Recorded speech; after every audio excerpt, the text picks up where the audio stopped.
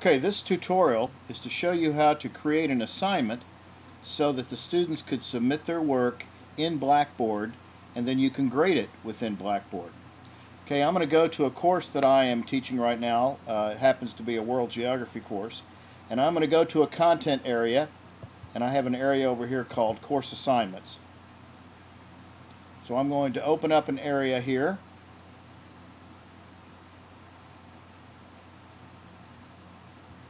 Okay, first thing I need to make sure I do, have the edit mode on over here on the right, so that is on. Now I'm going to go down here and go into one of my empty module areas. I'm going to go to Southeast Asia, and I'm going to click on this folder. This is where I want to put an assignment, let's say, on Southeast Asia. Okay, you'll notice right here, in the assessments area, you can create an assignment. Alright, so this is where I'm going to put the assignment. I'm going to click on that, and it's going to give me a kind of a blank form to fill out. Alright, and so here it says name and color. In this case, I'm just going to call it a paper. Alright. Well, if I can only spell.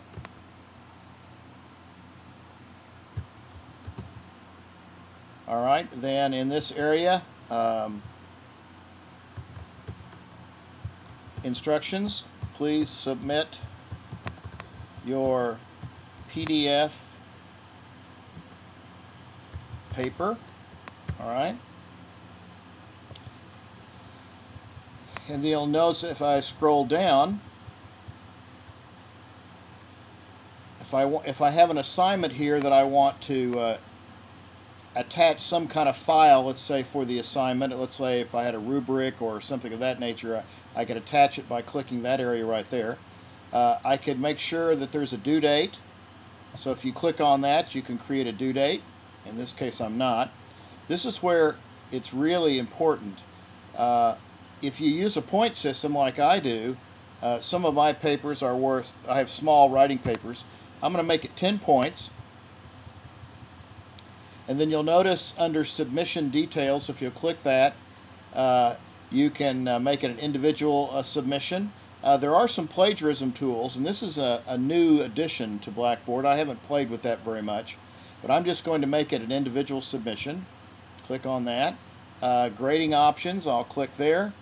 I could call it enabling the anonymous grading, or I could delegate other people to grade. In this case, I'm not going to mess with that. And then the display of grades. I want to display the grade as a score. I'm not going to have a secondary display. I do want the grade center calculations, and I do want my students to be able to see my grades when I grade it. Alright, so I'm going to keep that as it is. Alright, you're going to make the assignment available by clicking that. This is where you can limit the availability of the assignment, and then click submit.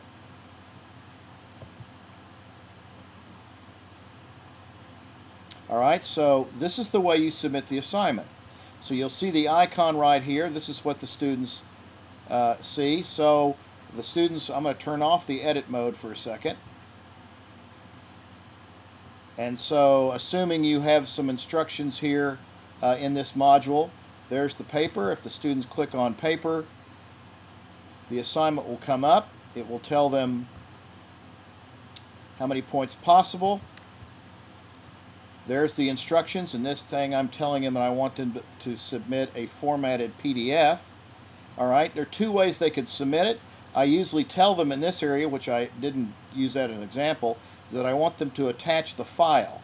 So you tell them here, attach the file, so they would then, of course, select Browse My Computer, go to their desktop area, and select their file.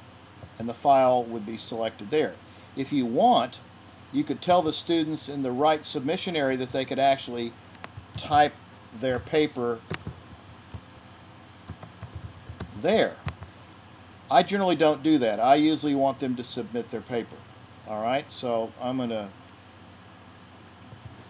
eliminate that. I don't want that.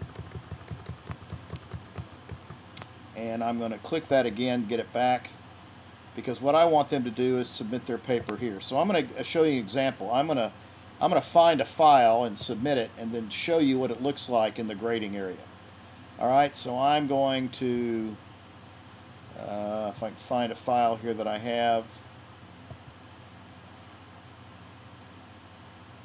Okay, there's a PDF. I'm going to choose PDF. Shows right there. I can add any comments I want them to. The student can actually write comments to the teacher right there. And then you're going to click Submit.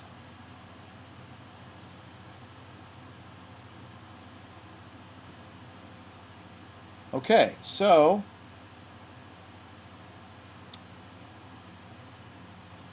of course, being a faculty, it's not going to accept my paper. The point is, when the students do it, it will submit it into Blackboard. Now, since I put in a grade or a point total, it's going to automatically show up in the Grade Center.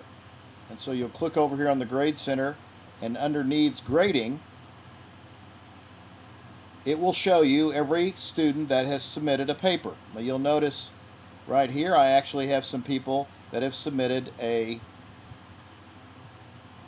discussion board, because I also grade my discussion boards. So for instance, if I click Grade All, now I can grade anything that's submitted, either a discussion board in the fact that I put points to it, or an assignment.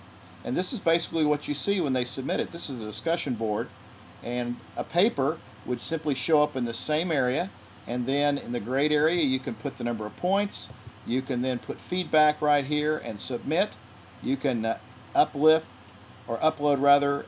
files back to the student that way. It's a really, really nice way of using Blackboard for paper submission. And you'll have a complete copy of their paper. It's in Blackboard. It's not using email, and I suggest that. Well, I hope this helps you. If there's any questions, let me know.